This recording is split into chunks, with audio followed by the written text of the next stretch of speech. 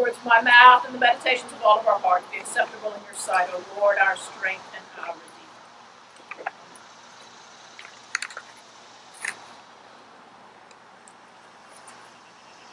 It was a long, hot summer, and the weeds were growing wild.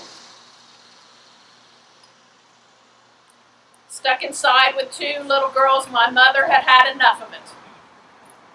She sent my sister and I outside with an offer. A penny a weed. If you clear that messy garden. 100 weeds for $1 in time to finish that sewing project or start dinner. To her, it was a wise and prudent bargain. What she didn't count on was the tenacity of two little girls. What we were after, I'm not sure. I don't remember, for my sister was probably enough money to buy something at the local store.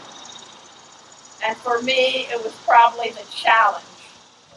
The gauntlet thrown down, me against the weeds. A competition. I will beat those weeds and my sister. I wish I could remember it now.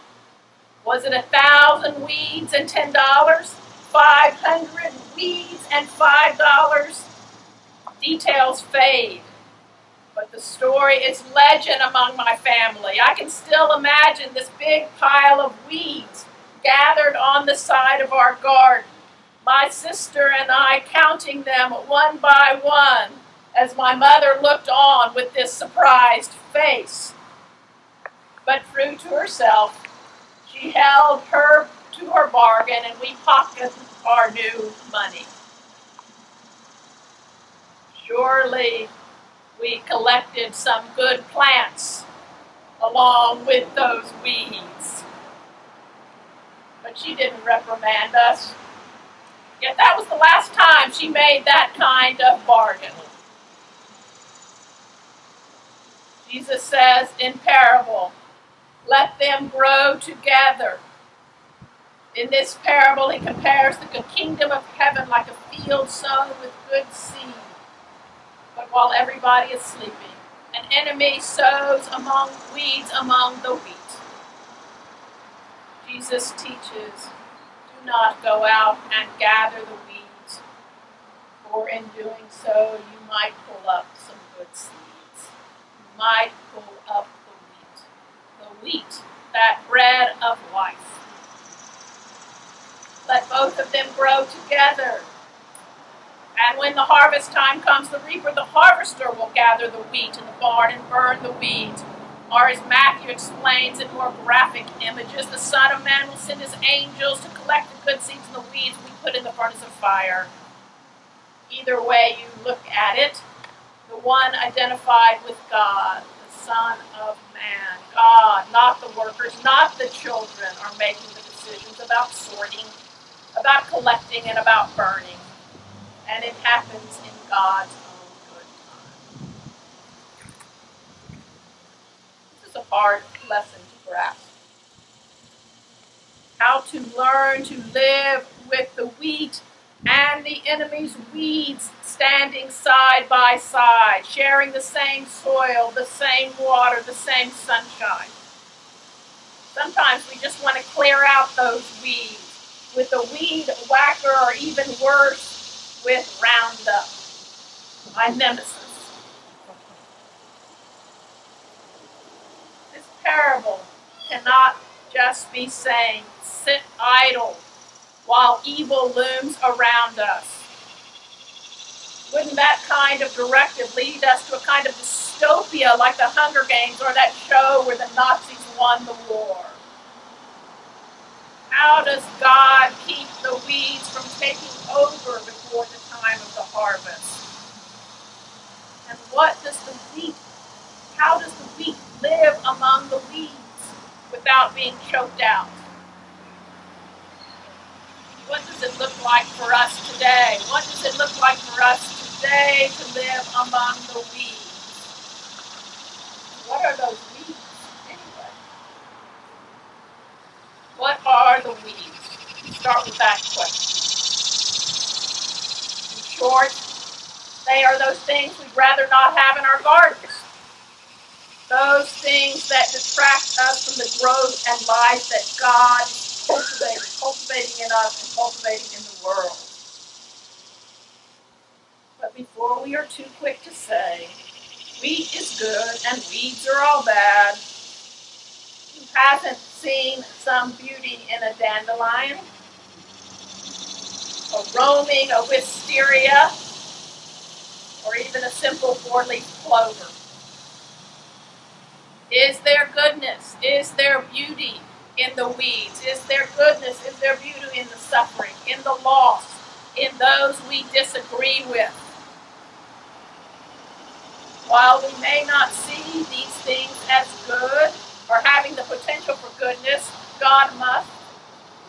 That is why the harvesting is left to God and not to us.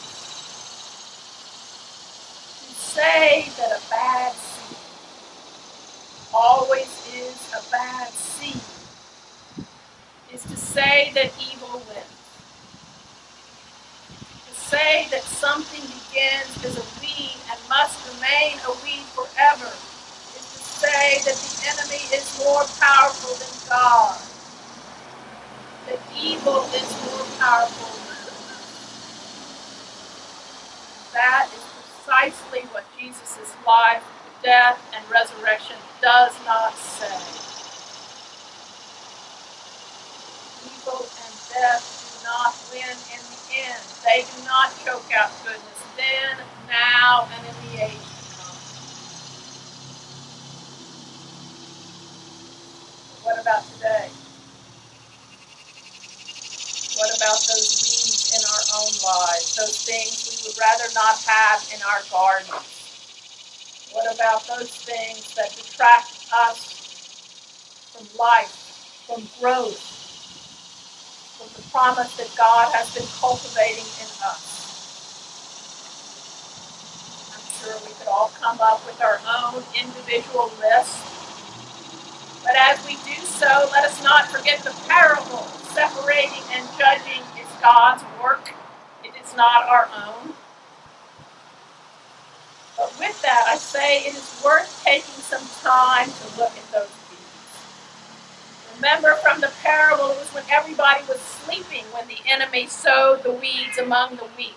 When we open our eyes, we have a better chance of distinguishing the weeds in our life from the wheat in our life. Distinguishing those things that bring true life, the bread of life, bring love, in some imitation or distraction. I have to say, I have been recently very distracted by the weed of deceit. How many times I have wanted to take a machete and cut through that weed of deceit that has been lingering in our world. Deceit kills. Like in the case of the young man who died after going to a COVID-19 party because he thought the whole thing was a hoax. This hit me a little bit personally this week because I know some of the doctors down in South Texas on the border who are working day and night dealing with this disease. It is no hoax. At all times, disease and deceit can be super weeds. Deceit sparks those other weeds of injustice, infidelity, oppression, racism, and despair. We could say that the weed of deceit was probably planted in that original garden with the whole apple story. It's easy for deceit to make a home in our gardens. Quite frankly, some fruits are just too painful to bear. I think God understands that. Yet Jesus, that Son of God, is always out unmasking the devil and demons, calling them by name and disarming them. Are we to continue this work of unmasking, of disarming? How can we help those good seeds to grow among all those weeds? How is God keeping the weeds from taking over until the time of harvest? Here's where I'd like to turn our attention to Paul's letter to the Romans. How Paul teaches. How. Paul says to live by the gift. Live by the gift and power of the Holy Spirit. Live as we are adopted children of God. To live as children of God by the gift of the Spirit is to rest in the promise of the sower of good seed. Not to be overcome by the suffering, overcome by the fear, overcome by the evil of our present time. Like a mother birthing a child, the pain and suffering last for a moment. It is fleeting compared to the joy to come. Try to think of how I could describe this living by the Spirit, and I came up with this idea from the Gospel of hopeful imagination. To live by the Spirit is to live with a hopeful imagination. As Paul writes, "For in hope we are saved." Now, hope that is seen is not hope. For who hopes for what is seen? But if we hope for what we do not see, we wait for it with patience. Hope does not lie in what was. It does not try to replicate the past. If we have seen it, it is not something hoped for. Hope is reserved for something prospective, something better than what has been, something more than we can imagine. Like how a little-known Jewish man and teacher is revealed as Christ, how revolutionaries opposed an empire to create a nation, how everyday people care every day for the hungry, the orphan, the sick, the refugee, the dying. Hopeful imagination. Hoping for what we do not yet see takes patience. We wait for it with patience, Paul says.